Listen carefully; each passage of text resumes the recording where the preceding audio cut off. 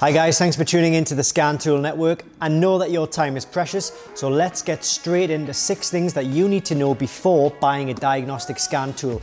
And at the end of the video, I'm going to give you my recommendation for which tool I would personally go for and recommend to you guys. Now, there are so many reasons for wanting to buy one of these tools.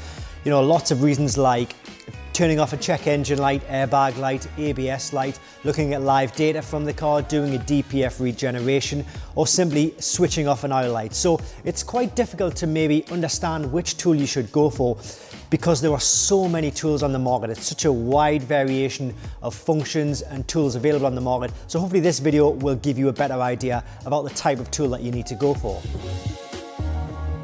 So number 1 on the list, the first thing that we're going to look at is tool capability. We get a lot of messages saying, you know, I've bought this diagnostic tool, but it doesn't cover this system or this system.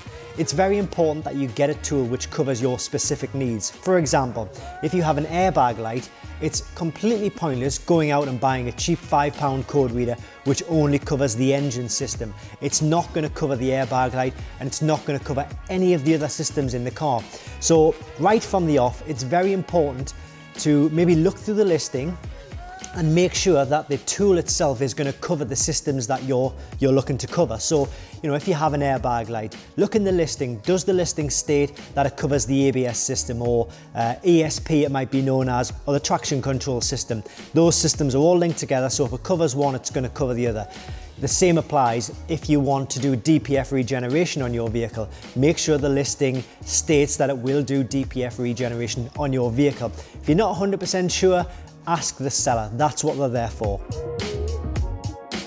So number 2 on the list is the price of the tool. This can be a really big factor in deciding what tool you actually go for. But here's a top tip for you. If you only need to diagnose a check engine light, we've got a flashing check engine light, you don't need to go and buy an expensive tool. You don't need to go and buy a tool which costs £200 or £300 or $200 or $300 because the check engine light tools, they are really very cheap. This is one of them. I'll put the link to this kit in the description below this video.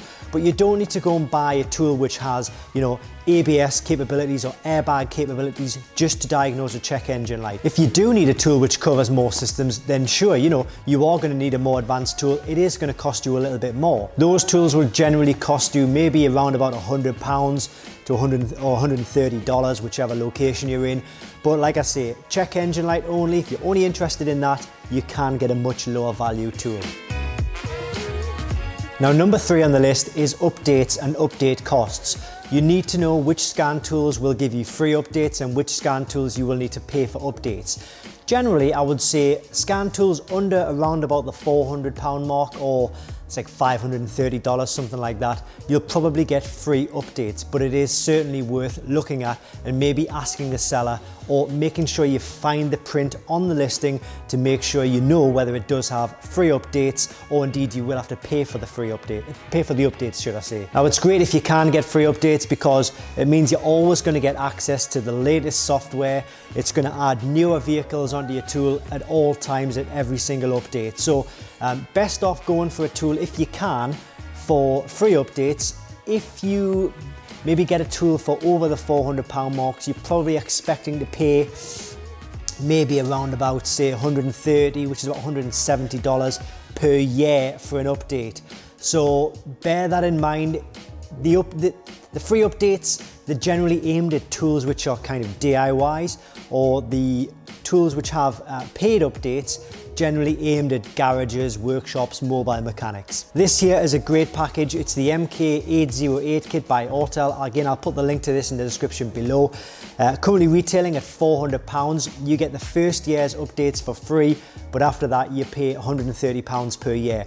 You don't have to go for the updates every single year. You can maybe skip a year. The tool will still work as normal, but if you want to get access to the latest software updates, then you are going to have to subscribe to another year's updates. As I say though, check the listing information. It should say whether you get free updates for life, or if it says free updates for the first year, it's generally an indication that you are going to have to pay for updates after the first year is up.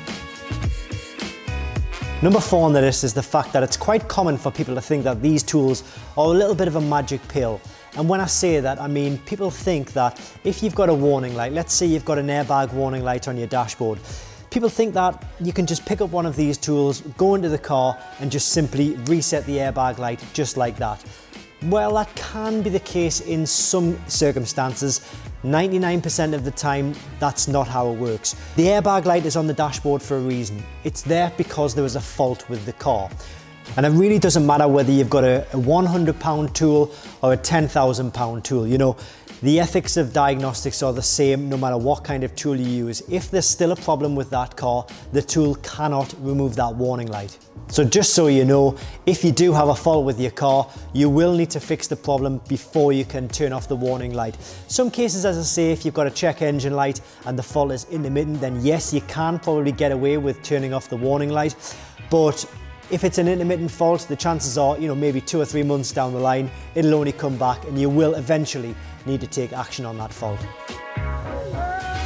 Okay, number 5, let's say you've bought one of these scan tools, you've found the fault, you've got an airbag light on your dashboard, you've found the fault, and you give the fault codes to your mechanic and say, by the way, here's the fault codes, please fix this car.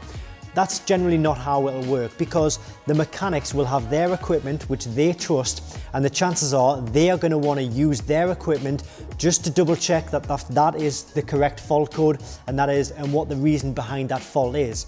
So don't expect to be able to just hand them a bit of paper and say, by the way, this is the fault, because they're going to check with their own tools and they're going to charge you for it as well. These tools are probably going to work best if you're going to be diagnosing the fault yourself and you're going to give it a go at fixing it yourself. I suppose an upside of diagnosing the fault yourself before you give the car to the mechanic is that you can get an idea of what the fault is before you give it to them. So you know in the long run that you're not going to be ripped off, and the fault that is present on the car is what the mechanic is also reporting.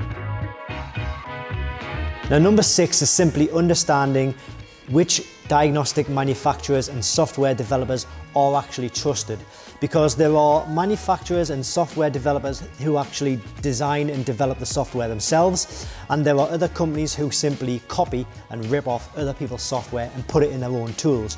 So 2 of the manufacturers that I would highly recommend are iCarsoft.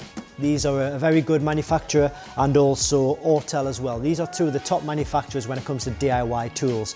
I'm not going to mention, because I don't want to go rubbishing any of the other brands. I'm just saying that if you want a tool that knows their stuff and you want a manufacturer that knows about these diagnostics, then iCarsoft and Autel are 2 of the main brands when it comes to this field. They generally offer better software, better support, and if there is a problem with one of these tools linking to a vehicle, they can generally go away, work out the software and update the new software to the tool.